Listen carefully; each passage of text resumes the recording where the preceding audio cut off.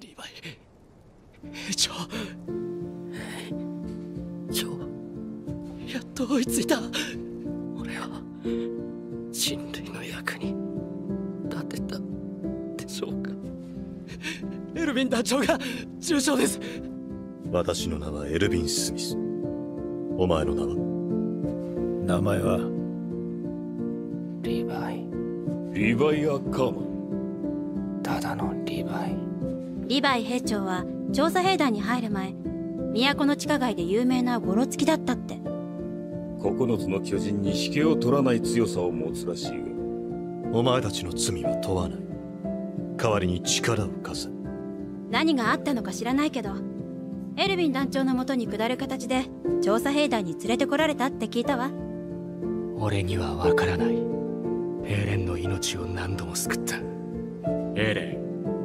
ずっとそうだ。兵長、自分の力を信じてもその度に何人もの仲間が死んだ。それが人類が生き残る希望だと信じて、信頼に足る仲間の選択を信じても。頼むぜ兄貴。結果は誰にもわからなかった。俺たちを信じてくれ。私たちはあなたを頼るし、私たちを頼ってほしい。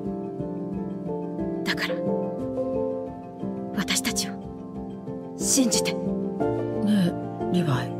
だがリヴァイ。リヴァイ兵長殿。みんな見てるかな？見えるか？俺たちの仲間が。娘が世話になってます。ペトラの父です。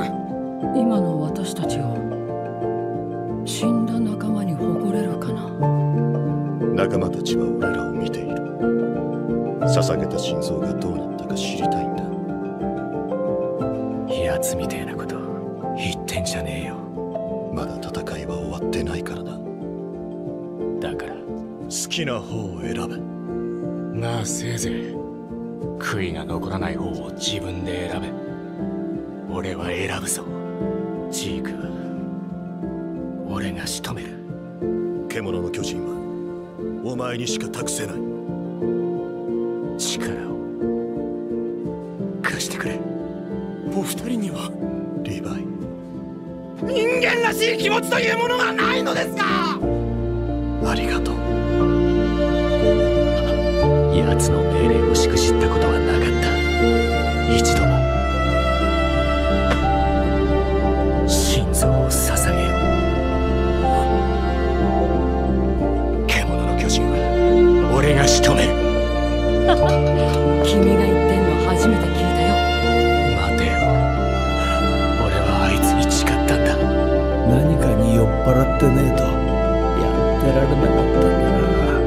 必ずお前を殺すと誓った。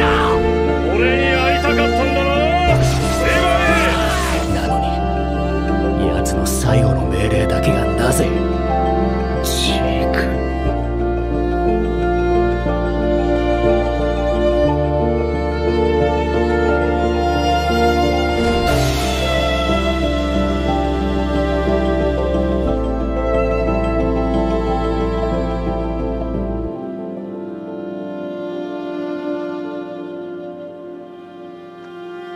長かった。